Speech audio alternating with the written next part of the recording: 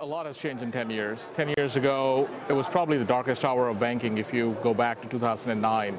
So when we started the bank, it was probably the best time, the perfect time to start a bank. Most banks were retrenching. Nobody wanted to lend. Everybody was worried about their existing loan portfolios.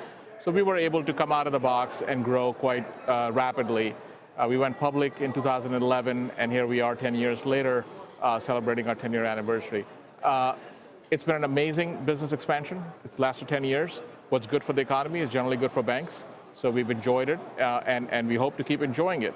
But the thing that we worry about as a bank is how long will this carry on, and where is the end of this business cycle? Is it a year away? Is it 2 years away? Hopefully it's 10 years away. Well, that's just the cyclical factor. What about, as I said, the structural factor, the size of bank you are? The big banks have really grabbed a lot of market share. We talk about the BB&T and SunTrust merger, which is very much in your backyard in the Florida space. And one big reason they said they needed to do that was so they could pool their amount they're investing in tech. The big guys each spending $10 billion each. Can you compete with them? Yes, we can, and we do it every day. I think of banking eventually evolving to a sort of a barbell structure, this industry. You're going to have very large, behemoth universal banks like JP Morgan, Wells Fargo, BFA, and so on. And you're going to have more specialized banks like us, which will cater to one or two or three niches and specialize and earn our economic return in those markets. Banks like us will never be universal banks and do everything for everyone. We'll do a few things for a few people, but we'll do them very well. So that's what eventually the industry will evolve to, and it's happening with the SunTrust BB&T merger as a latest example. There are 6,000 banks still in America, which is kind of unique. No other country has that many banks. Eventually, consolidation will continue, and you'll end up with a structure where there are very large banks and highly specialized banks. I'm sort of curious about what you said about the business cycle. What's your point of view right now, given the loan activity you see, the capital markets activity? Yeah. We had this yield curve inversion that people are no longer talking about. Yeah. Where are we? So conflicting signals is what I would say is the story. When we look at our loan book and we look at our clients, how they are doing and how their businesses are doing, we are very encouraged that everything is good.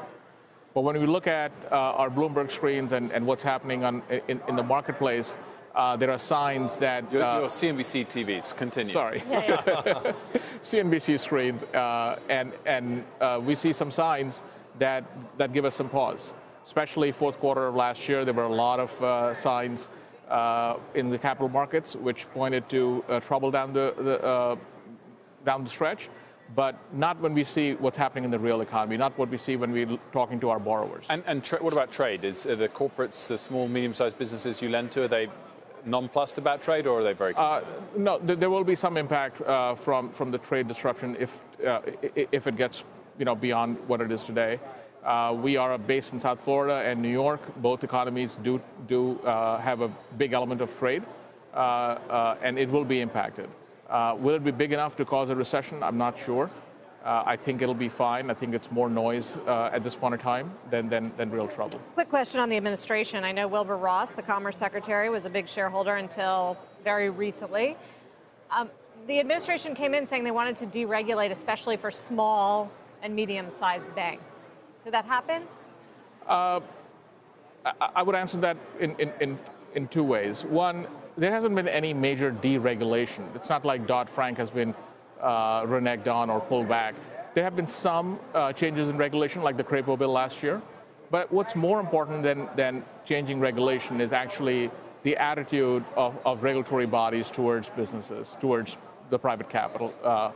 And that has changed, and that has become much more reasonable. So I would say the expectations from regulators, from the banks that they're regulating, haven't changed much. But the way they're engaging with banks has changed for the positive in a very material way, and that's good news.